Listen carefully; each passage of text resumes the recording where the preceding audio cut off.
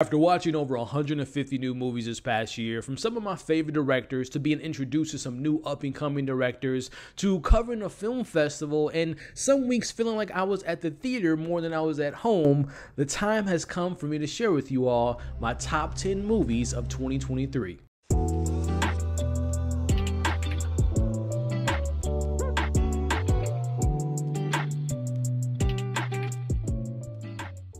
What is going on, movie fans, and welcome back to my channel. The time has come. This is a stressful but yet fun time. I will be sharing with you all my top 10 personal favorite movies of 2023. Just a friendly reminder, I'm pretty sure you all know this, but just in case you don't, it's my personal list, right? There's no right or wrong answers. Some of these films are purely just something I love to rewatch. I have a personal connection to the story. I just flat out love these movies. So again, if I don't have a movie that you love, doesn't mean I didn't see it or didn't like it. It just didn't make my personal list. But that being said, in those comments, go ahead and share your personal 5, 10, 15, 20 favorite movies that you all saw this past year, and let's have some fun in the comments below. So this was a tough year, man. I absolutely love the movies that we got this past year. I know some of the big blockbusters didn't really stick the landing for the most part, but there were some really great small independent first-time directors, some of my favorite directors that really brought some of my favorite films of all time that came out this past year that we'll get into. But before we get into my list, let me share with you all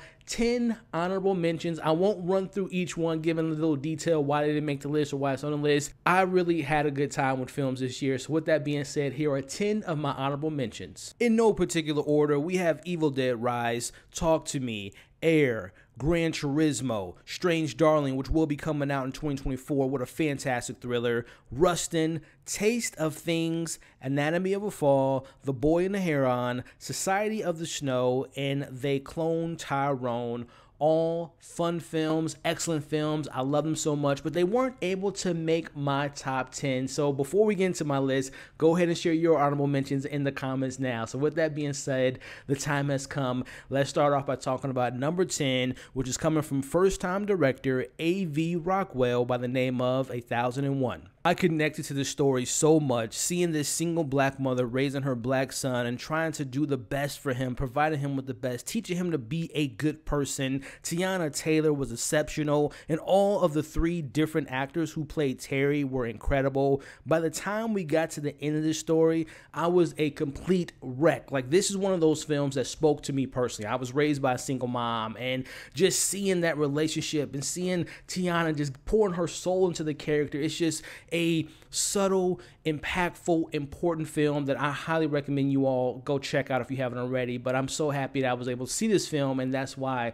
1001 made my list. Moving on to number 9, coming from another first-time director, Quark Jefferson, who delivered an amazing film by the name of American Fiction. To me, this was a satisfying and clever satirical comedy that exposes the elements of media that are so obsessed with portraying black trauma and exploiting black stereotypes as entertainment. Absolutely love this entire cast. Jeffrey Wright delivers a nuanced performance, but Sterling K. Brown absolutely steals this film. He was such a great character. This film was so well balanced with comedy and family drama, and again, the performances were so rich and so detailed. It's just a really good, well-written film, a clever film, has a lot to say about social commentary, again, with black stereotypes and entertainment. American Fiction, I believe, is still in theaters on a limited run, but if you all have the opportunity to see it in theaters, definitely do yourself a favor and check it out. It is a fantastic film. Moving on to my number 8, that is Alexander Payne's The Holdovers. Just don't make movies like The Holdovers anymore. This movie works on so many levels for me. The chemistry between Paul Giamatti and newcomer Dominic Sessa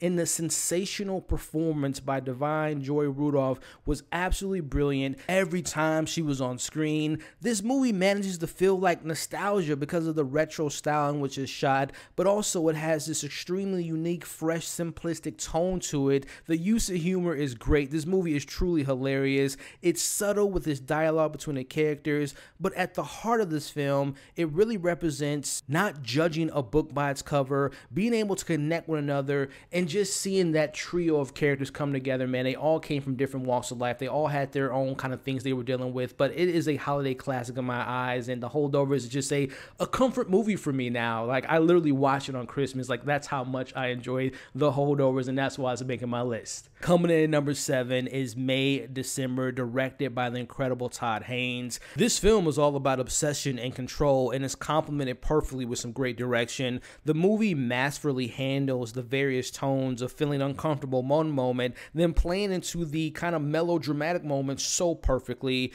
Julianne Moore, Natalie Portman are absolutely sensational in this movie, but Charles Milton is outstanding in his very difficult and complex role. This is an excellently crafted powerhouse of a film. It's not for everyone. I know there's been some criticisms that people have for the film lately, but I remember seeing this in the theater and just being like in complete awe of like, what is this movie, and being uncomfortable, and then just seeing these performances and how all these characters are just coming down on my man Joe, and just seeing that performance by Charles Milton. My goodness, I really hope he gets that recognition that I believe he deserves when it comes to Oscar season, because he's that damn good in this movie. But May December really worked for me, and that's why it's on this list. Moving in to my number 6, and this surprised the hell out of me because we're talking about Godzilla Minus One. I never expected to be so emotionally attached to an enormous fire-breathing sea lizard Godzilla that levels cities with ease, but this hard-hitting, character-driven story completely captured my attention from the very beginning all the way to the end. It has all the spectacle that you come to expect from a Godzilla film, who was absolutely terrifying in this movie.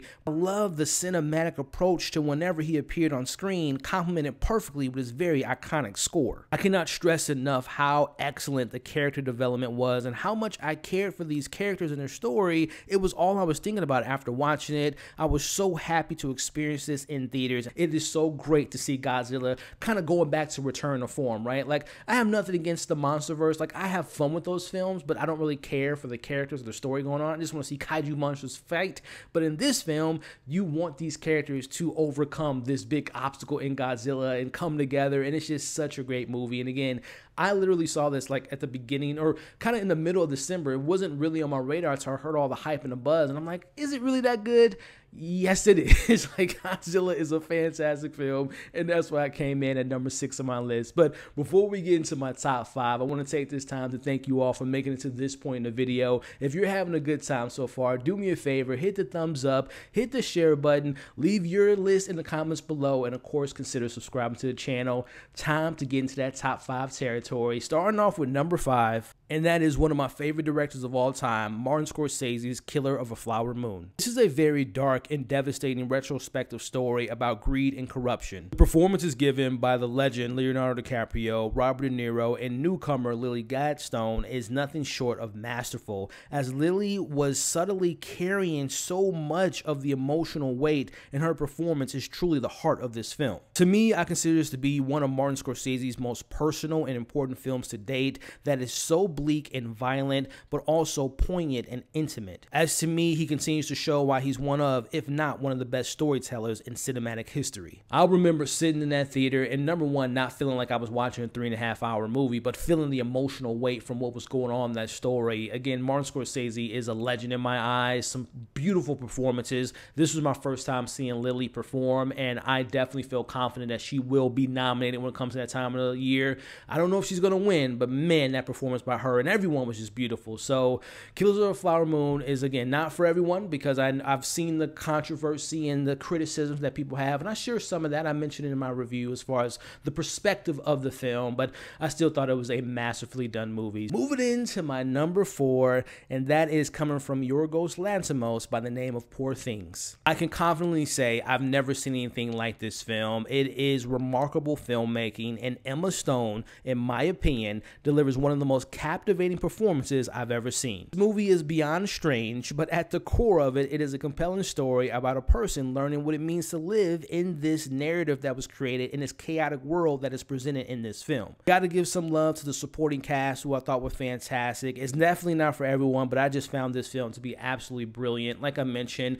Emma Stone to me is the front runner to win Best Supporting Actress. Mark Ruffalo, for the longest time, I was like Robert Downey Jr. is going to win off an Oppenheimer as far as supporting male actor, but I recently rewatched this movie last night before recording this video, and Mark Ruffalo is so great in this film. Like, it's one of my favorite performances by him, as well as Willem Dafoe. Like, everything comes together. Again, I am very aware that it is not for everyone, but I am so enamored by this story. And again, Bella Baxter, played beautifully by Emma Stone. Like, I love Poor Things. Moving into that number 3 top territory here, coming in at that 3rd spot is the one and only Spider-Man Across the Spider-Verse. For the longest time, Spider-Man Into the Spider-Verse was my personal favorite Spider-Man film, but after seeing Across the Spider-Verse, it took that number 1 spot because it went to another level. The animation and the art style was spectacular, and the character dynamics and relationships were complex and layered. It is a non-stop multiversal adventure that puts its story first above everything. And even with all the unexpected cameos and fun Easter eggs and the twists and the turns, it never forgot to tell Miles Morales' story. I absolutely love the score. To me, this is a perfect comic book film and one of the best films of the year. It is my favorite personal now Spider-Man movie.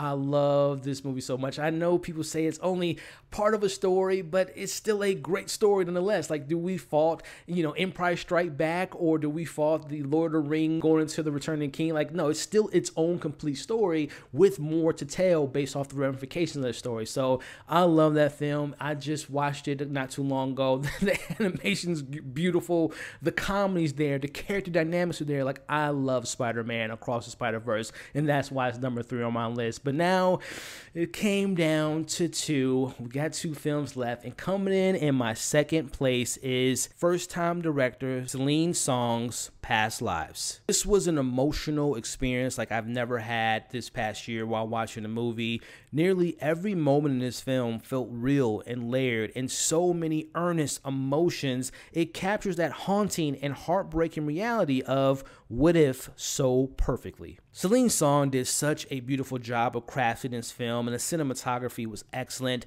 This movie is deeply moving, all while being subtle and quiet at the same time. This, to me, is a masterpiece of a movie, and I forgot to mention, there was only 3 films that I gave a perfect score to, one being Spider-Man and this being the next one, and my number 1 also got a 5 out of 5 in my humble opinion. But this was a perfect film.